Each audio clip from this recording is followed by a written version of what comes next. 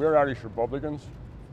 We have just been elected on a certain mandate. That mandate is that we won't interfere in British affairs.